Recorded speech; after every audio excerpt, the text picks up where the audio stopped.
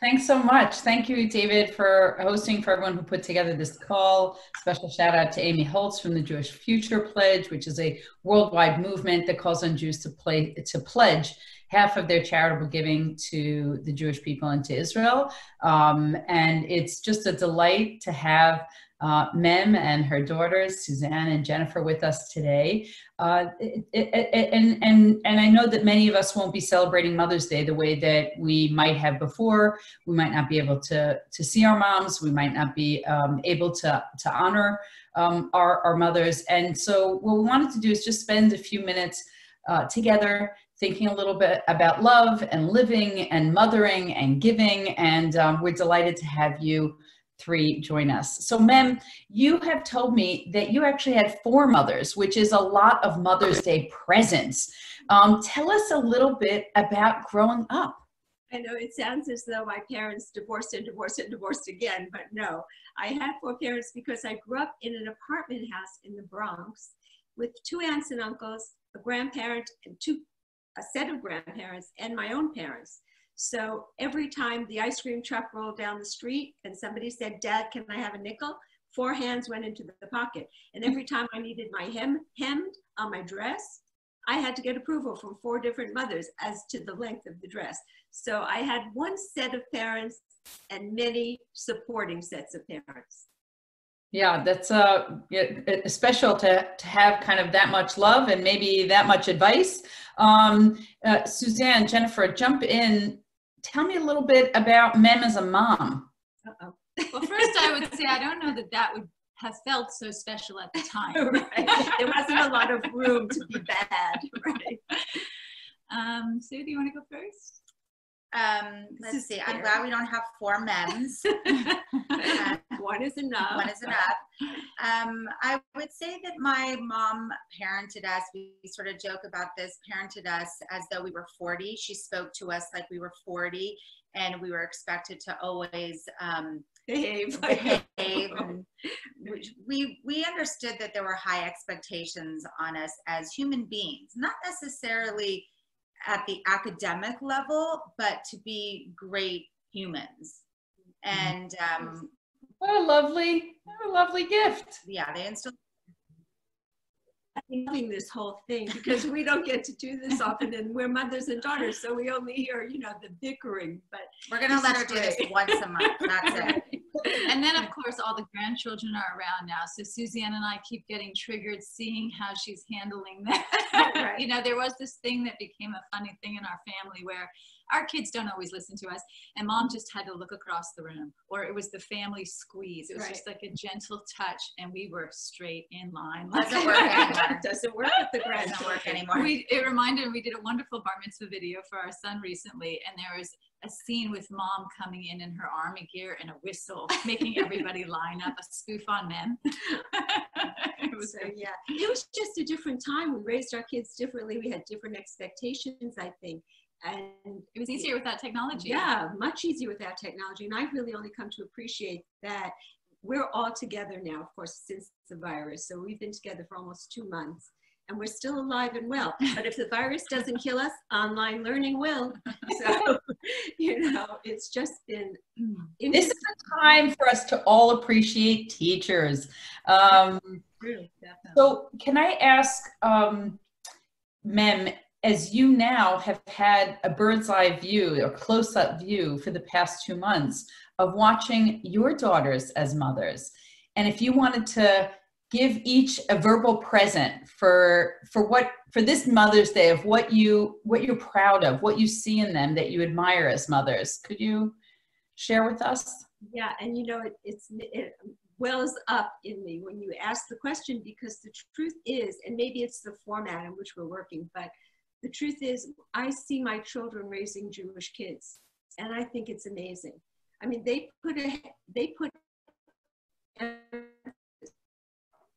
on good human beings, on respect. They put emphasis on songs, in my opinion.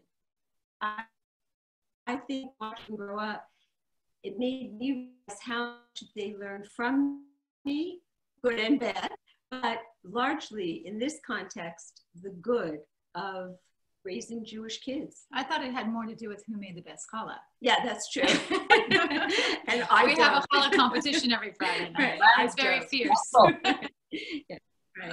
Yeah. So I think that, I mean, certainly they're all good parents. There's no question about it. They parent differently, and each one of their 8 children are different. But there's no question, if you woke everybody up in the night and said, "Who are you?" they would say, "I'm a little Jewish kid," or something like that, because they are. Yeah, beautiful. And Mem, you've described growing up poor, and yet, you're now a noted and well-respected philanthropist. I have to say, as an Avichai Fellow, I've been the beneficiary, and I take this public opportunity to thank you really profoundly for that in my life.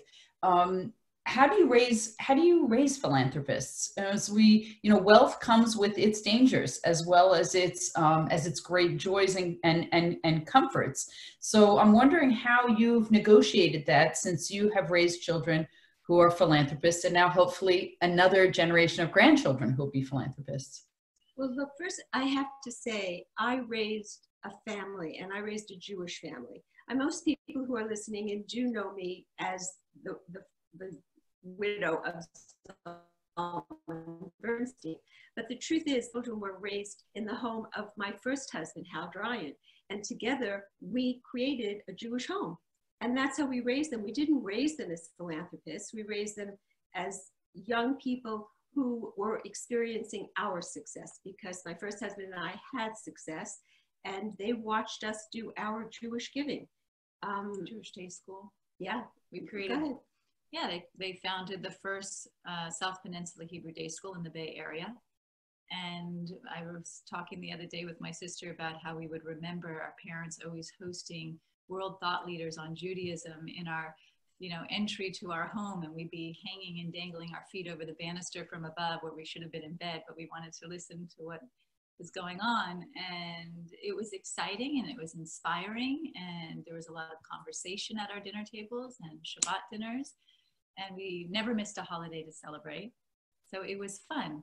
It was, there's a lot of joy in our family around Jewish practices. I think that's true. There was nothing negative about being Jewish in our house. We never had to force anybody to do anything, because it was always fun and great.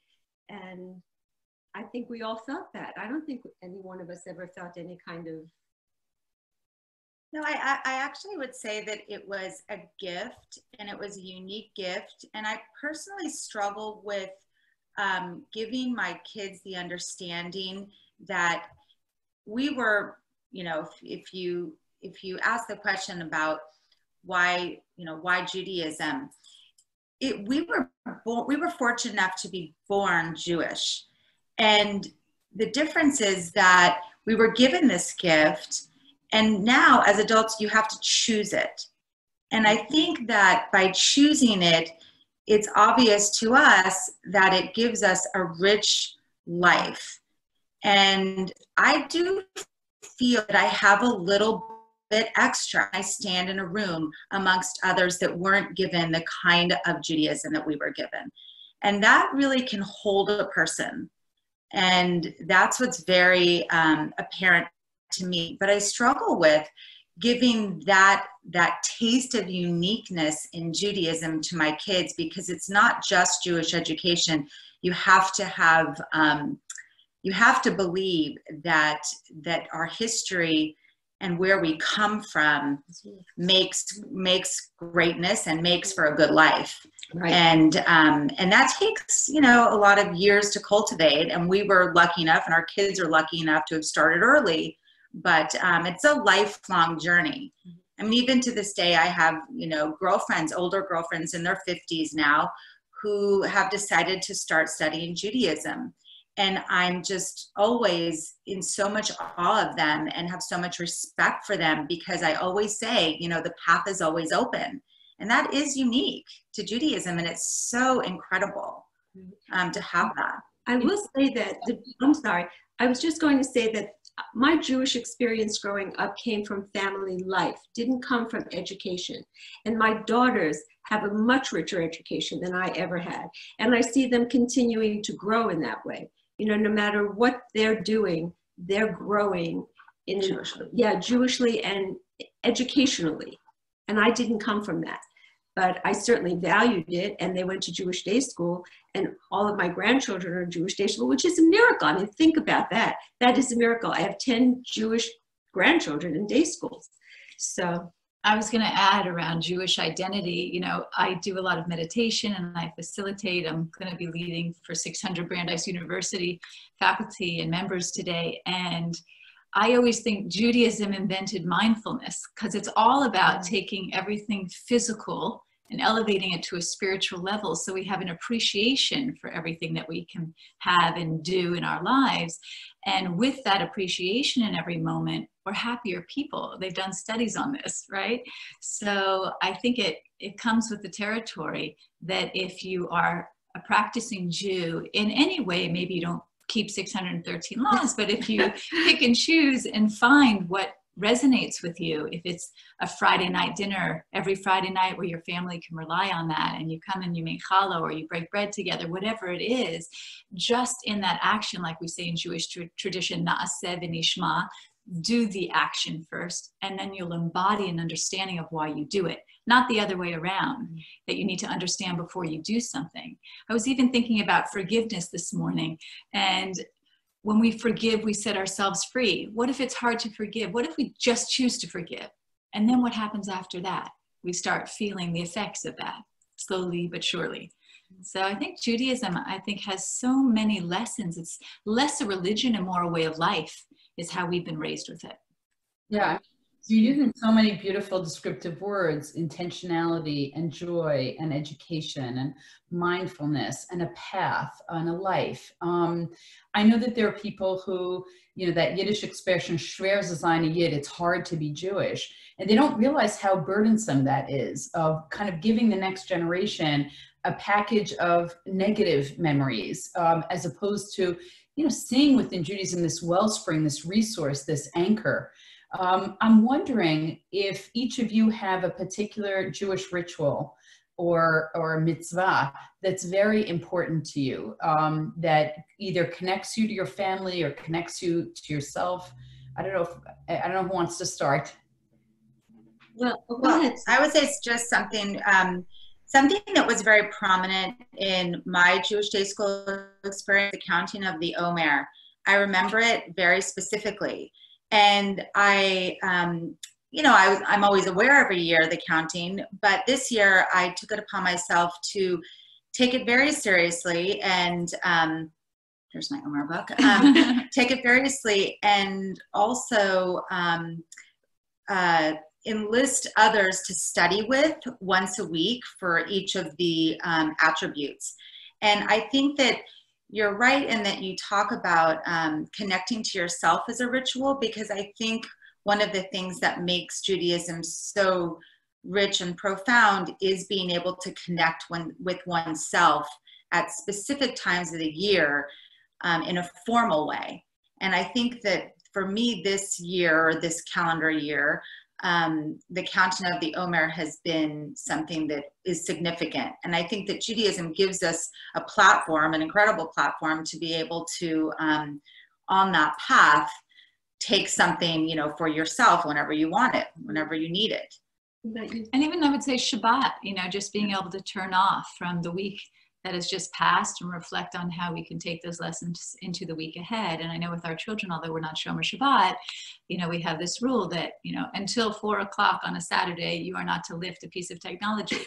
And what we find is Saturday morning, instead of running to cartoons, the kids find games. They play together, they build forts. We have 5 children. They're like, we come down to the kitchen, it's just total mayhem, but they're having a good time. And although they might protest for an instant or two and try, Mom, can we turn on the television? They come in at 5 a.m. or 6 a.m. What day is it? It's Shabbat. I don't think so. They know the rules, and we're pretty strict about it. So I don't know. For me, I think the first thing that comes to my mind, and the truth is, I consider myself flexodox. Not orthodox, not conservative, flexodox. But the truth is, I have an ongoing conversation with God. I believe. I don't know where it comes from. I don't know where it's going. And I don't pray religiously in a synagogue. A few times a year. Yeah, a few times, right. But of course I belong to all of them, but I feel that there's a God inside me who's listening. Beautiful. So, so interesting to hear you reflect. I want to just talk about Sfira HaOmer, the counting of the Omer from Passover to Shavuot, because I think for a lot of us, we're counting time differently. I noticed myself, I mark each day on a calendar. So this is 52 days for us in quarantine, which is longer than the Omer count. And yet there are things I think that we're going to remember about this time period that you alluded to in terms of family time. I read something my own daughter passed on to me.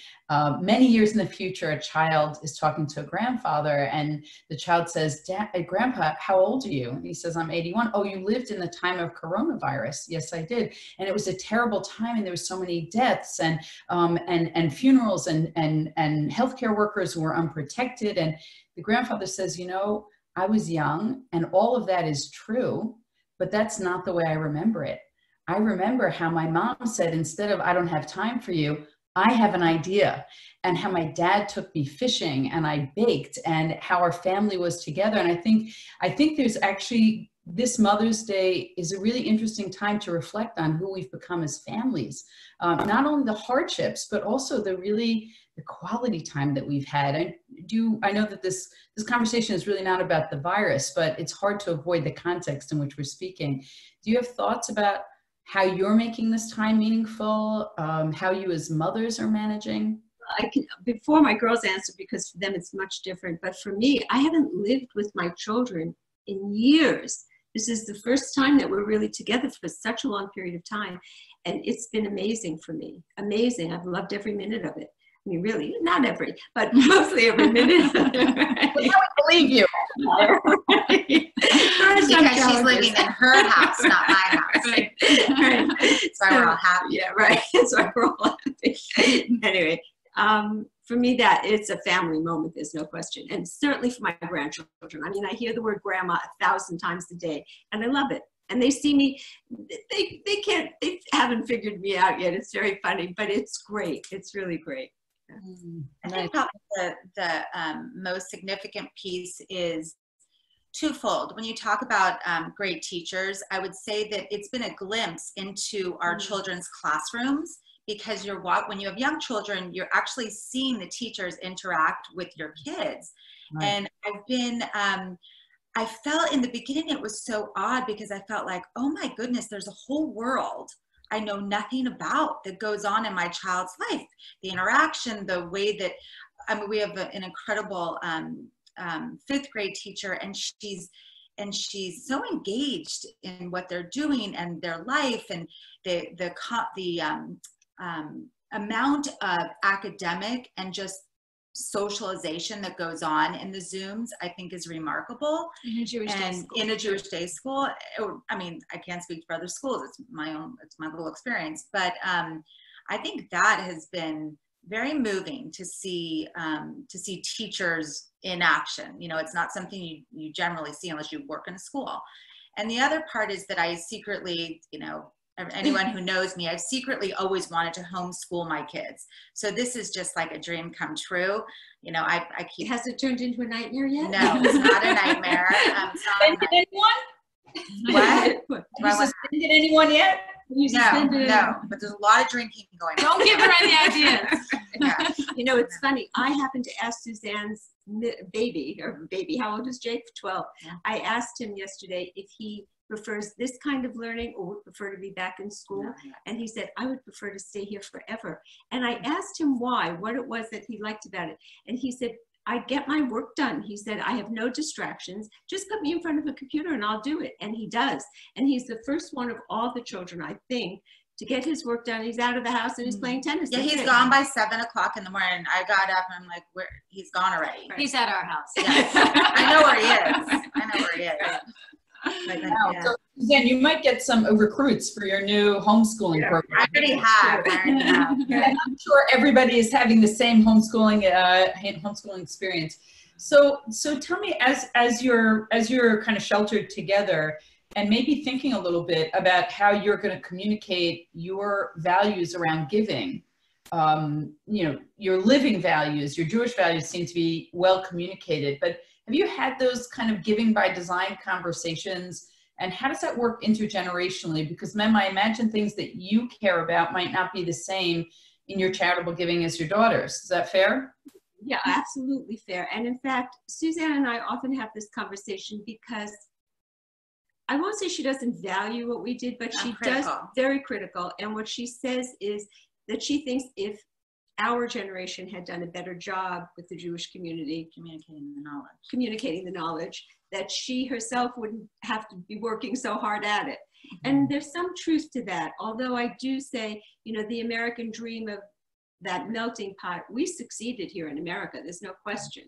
And it's hard to know if, at what cost, and would it have ever been any different than it is now. And the generations haven't played out yet. We don't know, what we don't really know what the next generation or how they will raise their kids. Certainly we are not the norm. So, you know. And in answer to your giving, we don't sit around talking about giving. We don't as a family at this point sit around talking about philanthropy or what we're doing or missions and so forth. But in our immediate family with our daughter, who's now 21, we do have these conversations. And we have over the years had formal conversations around funding projects and what does it take. And we talk about it much like you would talk about being the CEO of a company. You know, you have a responsibility to your employees / your community. You have to research all of the different kinds of organizations that are out there. Write a mission statement, do your homework, put prep in. You know, it's all about how much prep. You're only going to be a good funder because of the amount of people you talk to, the level of collaboration, and the knowledge that you gain about the organizations that you're considering funding. And the people, it's all about the people. So those are very formal conversations that we have had for at least the last 10 years with her, I would say. And now she herself is, if you said to her, you know, what organization are you passionate about? She would immediately be able to tell you. I would say that during this time, I think that our kids are very much made aware of the experience that they're having being here in the sun. We're in Hawaii. Yeah. That's not usual. Although it is difficult, you know, stress and anxiety doesn't discriminate. Everyone has an opportunity to feel it. It doesn't matter what your socioeconomic background is. But they are having a difficult time not seeing their friends. And yet at the same time, we're modeling for them how we can give back in this time. We've had our kids write cards to the school, to emergency providers here on the island. They see Tony and myself constantly Zooming 6 hours a day to larger communities to help support in any way that we can with our time, with our experience, with our tools, and with our parenting. So they see that because they have to get out of the living room where the Wi-Fi is best and go into a corner and lock their door and be quiet for an hour or two. And that happens several hours a week. And you know, they might complain from time to time, and I said, well, we are being called to serve right now, and mommy or daddy's presence needs to be available. So they do see it. Jennifer and I had a conversation the other day. My first husband and I always talked to our children about what we were doing, who we were giving to, what we were giving, why we were giving. It was always the conversation. We never expected anything that we were doing not to be part of their lives. And so they grew up and it became part of their lives. I didn't know that would happen, but it happened. And I think that's a very big part of it. We were always involved in the conversation. Sometimes we were asked advice about kids. What do you think we should do? What would you do if you were given this opportunity? So from a very young age, we were brought into that conversation, which was important. And then at the same time, we were discussing recently how, although we don't give together, we each have an opportunity to give separately. And I think our parents made that available to us so that we could have the conversation with them while they were still living. And that is something that has been invaluable. Yeah, I mean, I'm hearing multiple different approaches. Suzanne's approach seems to be much more around, you know, a thoughtful, intentional decision-making, exposure, preparation. You're pointing, Jennifer, to role modeling. Mem, you're talking almost like a mimetic sort of, this is just the way that we talk. This is our conversation, and our kids were involved in it and empowered by it. I'm wondering a few things. One is I'm wondering about your passion projects. Everyone's talking about a passion project, but I'm wondering about a passion in terms of a philanthropic project that each of you may have. And I want to think a little bit about giving across the generations, because I imagine that, Mem, your style of giving, or perhaps your projects may be different and reflect some generational changes. And we might see that your 21-year-old Suzanne might be interested in other giving. We have lots of sociological research about ways in which Jews identify and ways in which Jews give, and how those things are different. And I'm wondering if you could, share a project and also speak to the difference in your generation, looking back and looking forward.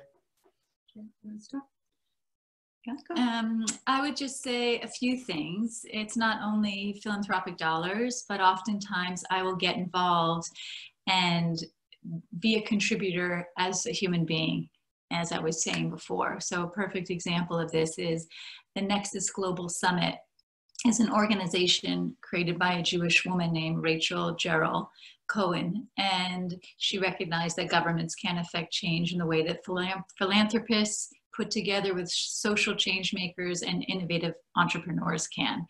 And joining this group probably 9 years ago now, nearly 9 years ago, I've become very involved, and I created a Shabbat program, and the summit usually goes over Thursday, Friday, and finishes on Saturday.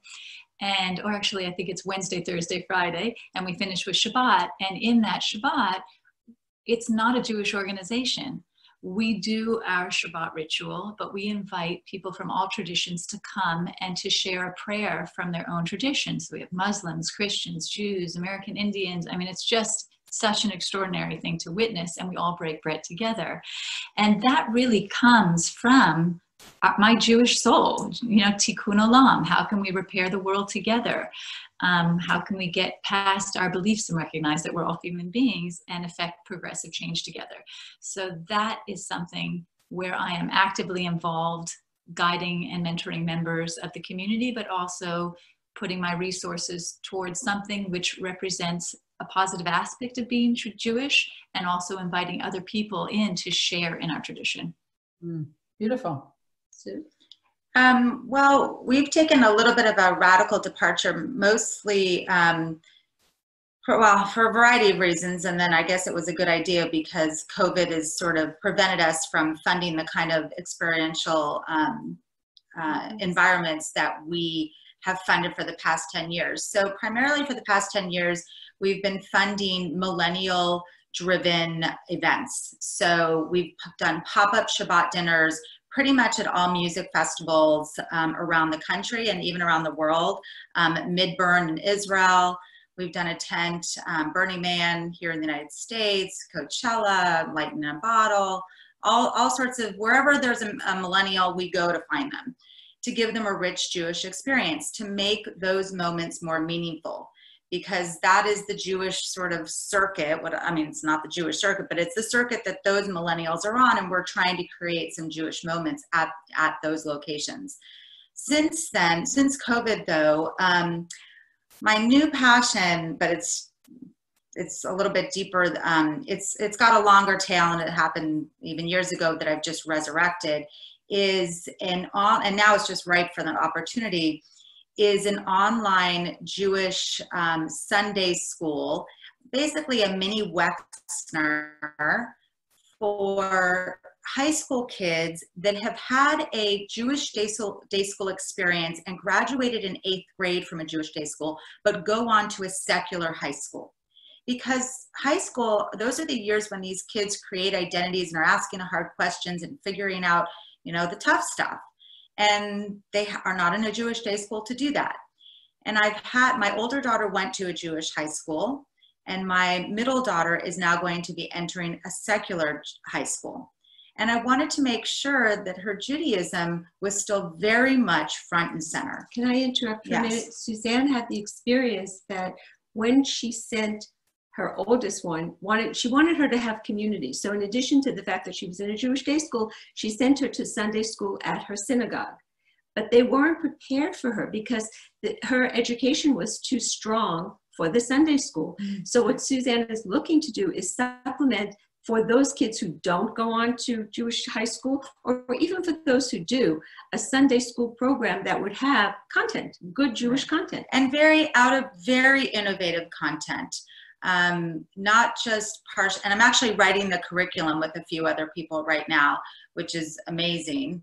But it's very, very relevant, and it will be at a very high level and culturally literate. And that's actually the hardest part. And those are the conversations that we've been having. While I love all of the, I'm not going to name organizations, but while I love all of the content that is out there from long-standing, amazing educators, they could no sooner speak to my teenagers to save their life. Right. Because the gap of where they live, in the world they live in, and the world my teenager lives in, are vastly different. And if you don't have a community to support it, if you don't have other families, and this isn't just a course, it's something I'm hoping that these kids, you know, I say that the way I carry my Bible around, my Tanakh around with, you know, 20, I don't know, 40 years of notes in it, we're creating their Tanakh for them so that they will have a physical binder that's created over the 4 years that they're in this program. And they will hopefully open that binder when they get to college, and they'll have this group of kids. It's much like we say when our kids go off to college, they'll meet their camp friends, right? So I'm hoping that we're creating something like that, that they can draw upon this, so that in a difficult situation or a tough day, they can either pick up the phone or, you know, text a friend or pick up the binder. And I think it's also interesting. It really isn't about your age. It's really just about what you know about cultural literacy today, because it is interesting that the 20 years between myself and my daughter, I'm 20 years apart from my mother, and I'm 20 years apart from my daughter. And it's interesting that the gap of 20 years between my mother and I is much greater in the way, in our lifestyle, than my older daughter. My older daughter, you know, I go to Coachella, I go to Burning Man, I'm living a more parallel life to her life experience. Right, I'm at the Met. And I still go to the opera. Don't worry, I'm at home. I still go to the opera. Right. But it is a very interesting. Yes. Especially with technology. So Suzanne and I have been throwing programs at one another because I know she wants to do this. I've been throwing programs at her all week long, and I'm getting the conversation back. Not good, would never. And she's not wrong. She's not wrong. It's the quality. It's different today. Kids take in information differently. And you have about 4 seconds to give them the information and the content you're trying to give them. So if you lose them in the 3rd second, you're in trouble. Right. But I have to say, because it happened this week and it's such a rare experience, that I'm going to plug it. From Open Door Media, DOR as in generation, Open Door Media. If you're looking for it on YouTube, if there are any teenagers out there. Oh, come on, if we're going to start plugging. I'm just really so excited for their new series that rolled out just yesterday. Unpacked rolled out a series, and you can look it up. I won't say anything. Okay, so I this to Suzanne, but it's also a media company, right?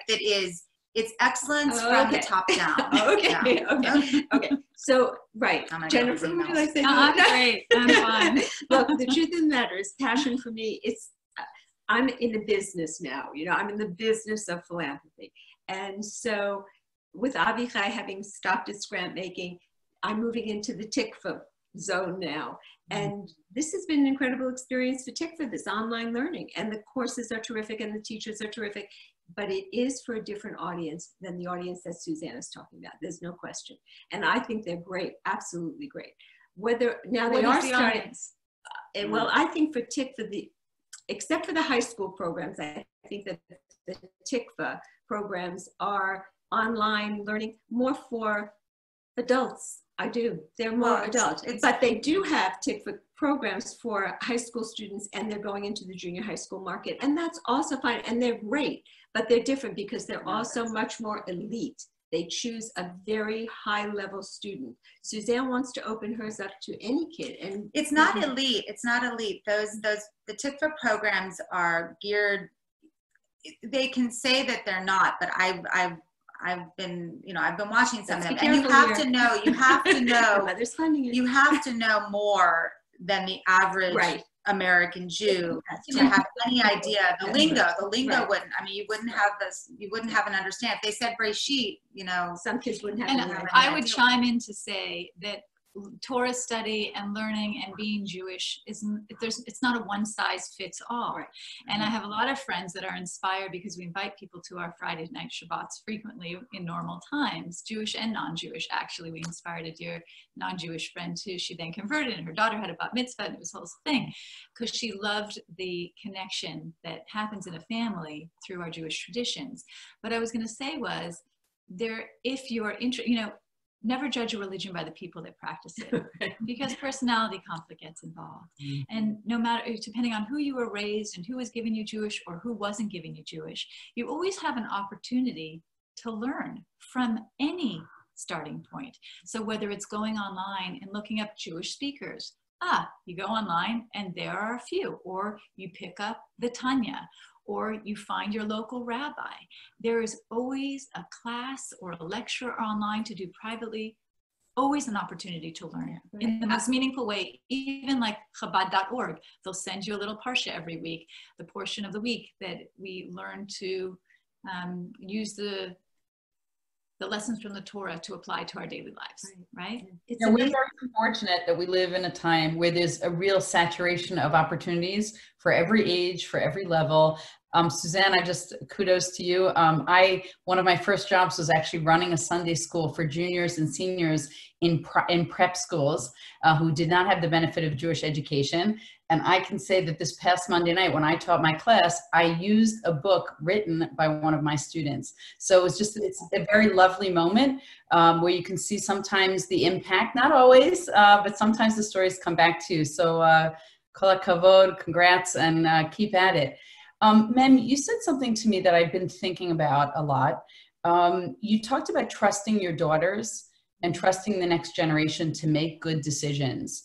I know, for example, in the Jewish Future Pledge, the idea of passing on your wealth, but also saying a large portion of this wealth needs to go to the Jewish community, and saying, I trust that you will make a good decision. And you said that not everyone does that. Not every philanthropist trusts in their children. And that creates some dissonance in terms of the path that they take. Can you talk a little bit more about that? Of course. Look, I think that I raised my children, so I know my children, and I was happy to trust them young and to do good things. And however, at the same time, I thought that I thought that they would be able to run their own funds by themselves. And so we set them up young for them, and they started to do that. They were 20. I mean, how young? You gotta have some. They were 20. But I also think that I lost my train of thought, but it's coming back. Trust. Right. What I wanted to say was, I did set out guidelines. They did know that along with this money came the Jewish. And I meant it. I didn't mean for them to take this money and spend it on things that were not Jewish. And recognizing that, the Jews will support the Jews. The non-Jews won't always as often support the Jewish people. And so we have to look after our communities first, or they will fall away. Right. And I sent that to them in a letter, so they knew that. And their funds were set up with that in mind. And look, I have funded them periodically, so it's not like it all is in the pot. And I could have always not withdrawn the funds, but withdrawn my trust in them, but I never had to. I'll interject and say, my mother would never say, take your coat. Or she would say it one time, and then she would let go, and you'd learn that you were cold, and next time you would take your coat. And it's really an important lesson because she trusted us. She would say comments like, sweetheart, I know you'll make the right decision. I taught you what you need to know. Now go for it. You know, it wasn't, oh, you have to do this, you have to do that. Yeah, they're great. So we should be on television more. Right. No, they're good. They're very, they're what? Oprah's next. Oprah's next. I think that the point that you make, though, about trusting your kids, and I know what you're referencing in sort of the Jewish world and the dynamic of money being passed down and changing hands to the next generation, is that they don't trust, and I think that they don't trust for good reason. Right. I will also say that it's interesting that the majority of money that will pass hands, those individuals actually did not grow up with any Judaism. So in my neck of the woods in the Bay Area, in Silicon Valley, most of the people that have the most amount of money did not inherit it. They made it. They made it themselves. And so therefore, that's why I'm inspired to educate on some level the responsibility of Jewish giving, because I know they're going to give. And whether or not they call that, whether or not they say they're giving because they're Jewish, even if it's to a non-Jewish organization, it's irrelevant to me. Those dollars are still going to a non-Jewish organization. But Suzanne made a point and left out a point that she's talked to me about often, which is not only did they make this money on their own, but they weren't raised in Jewish homes, although they were Jewish. So when parents don't trust their children, they have to look at themselves and say, what didn't I give my children that I can't trust my children? Well, and I don't think it's ever too late. You give trust, you get trust. That's right. And I know that in my husband's family, from a very young age, they give children, you know, a discretionary amount, call it $10,000 a year, something like that. And either the grandchildren can come together and work something out and do a project in collaboration, or they can give something individually on their own. But from a very young age, there are meetings once a month about how taking care of your community is very important. So, and I will say that, I mean, you know, the data that I know, I would say probably 90% of Jewish day schools and Jewish high schools have giving classes. So they teach the kids in the day schools how to do the research, and they pool money, and they go through an experience of being a funder. And while I appreciate the knowledge, they generally do not tell the kids that all of the money has to go to Jewish organizations.